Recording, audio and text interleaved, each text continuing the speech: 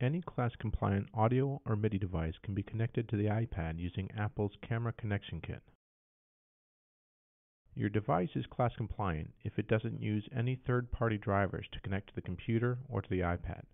This means that the drivers are built right into the operating system of the host.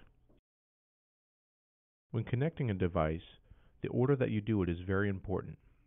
If you connect the adapter first and then the USB cable, you will likely get an error indicating that the affected accessory draws too much power. Instead, connect the USB cable to the adapter and then connect the adapter to your iPad. Once you do, your USB device should power on. It takes about 10 seconds for your iPad to recognize the device fully. If your device does not power on, consider using a powered USB hub.